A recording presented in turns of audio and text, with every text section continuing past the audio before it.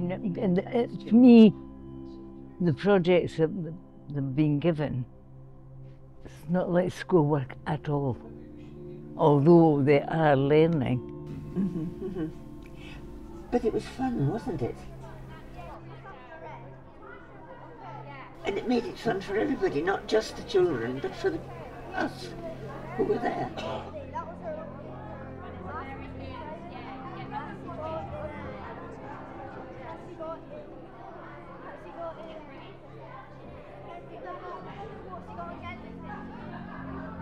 Down by the Sea was an intergenerational project that started in January 22 and lasted for about 8 weeks. And for this project, we worked with Gullen Primary School, with the P6s, and with the members of the Gullen Day Centre. And the two artists involved were Ben Winger and Yvonne Buskey. Hello. Okay. Well, first we made the clay. Yeah, the little clay people. And then we put them in the winter window display. Then it was the bodies. We drew around the partners. I mean, drawing around the body here and trying to point out where somebody's appendix was quite fun. I still don't know where the appendix are. Well, I certainly do. I've got the scar to prove it. Then did we not make like a lot of, then we saw like the wardrobe, did we not see that? This is the inside of a sperm whale. And I really like the cabinet. I really like the cabinet with all of the day centre people. They seemed quite interested and shocked that we found everything on the beach. Yeah, we went to the beach. We dug the things up. We wrote the stories about them. I'm going to read the title here. This is the story of Dwayne the Rock. That name rings a bell somehow. Right. So, Dwayne was being transported with another patch of rocks to America. How big was this banana? Just It was like that size. That's very big. The sperm whale spit out Trisha, but Jin was nowhere to be seen. It's a long story, but it's an ogre's toe bone. Oh, it's an ogre's. Let me see this. It's an ogre's toe. It smells like dust. Is that? Yes, it Is does. that normal for an ogre? Sure. Are you Ben's identical twin? No, I'm Ken. Along the way, the P6s were visited by lots of experts in their field, mostly played by me. Ken and Ben and Len. And this was through sort of video messages or live in person, and they were just sort of playful ways to introduce a bit of performance. Yeah, really.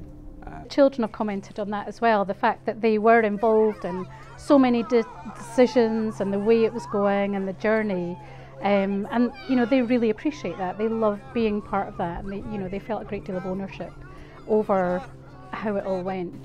It was also fun getting to do the stuff like we wouldn't normally get to do, like latex and stuff and all that, because we wouldn't really get to do some of the stuff like in actual like school because they don't have it in that. Okay. What did you like about the latex? It smelled weird. It was weird. It smelled weird, but it was fun to actually like do. Mm-hmm. We made it with the isn't there like Plaster of Paris. Yeah, plaster of Paris. And we made the organs. It was just like a lot of fun. It was like a scientific thing to do, like making it, putting it in the balloon, and then later coming back and cutting it and painting it. There was a real universal pleasure from both groups in the sharing of stories. So we took it a little bit further and sort of looked at creating stories together, using images as stimulus, and sometimes the objects from the beach, sort of mixing them together to tie all of the sort of elements of the project together. And then we delved a little bit further again and created the worlds that these characters might inhabit and the worlds of the stories, which just provided real opportunities to share ideas and you know, get to know each other better, and create things together. It's a really sort of wonderful opportunity over the sort of 4 weeks working with smaller groups in the classes. When you were doing the boxes, now I have a lady here who has got dementia, and she was drawing some very intricate drawings for that. Our members really loved, you know, working with the kids again. Yeah.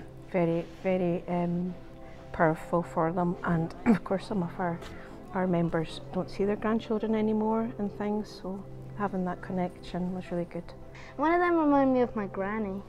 What was great about the final celebration was it brought everyone together, but also supported by Ben and Yvonne, but the P60s had complete agency over that day. They made all the decisions about where their work should be, what the hall should look like.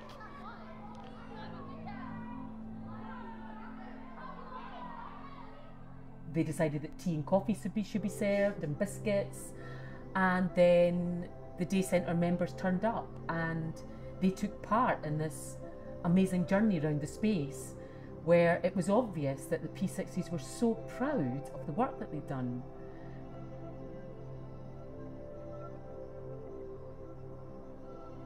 Yeah, they put on the accent and Professor. It was funny, it was lovely. It was absolutely brilliant. Very interesting and a nice change for us. And just the confidence of them, and the fact they can stand up and speak, and things that we never got the chance, I think, to do at primary school. They're desperate to work with them again. They've been asking, you know, when can we do something else? When can we go and see them again? So they're really keen, and obviously speaking to April, they're keen to keep that connection going as well. So, because I spoke to Alison and I said, you know, right, let's not stop this, you know, let's carry on. Two words. Bussin' banging. Fantastic. Extremely fun. It was not worth missing, Max. It was not worth. No, it definitely was. Yes, it was. It was really nice to get to know them all, and I'd love to come back sometime. Slay! All day, every day. When are you doing the next project? I don't know. Anytime. I don't know. Sometime. Yeah.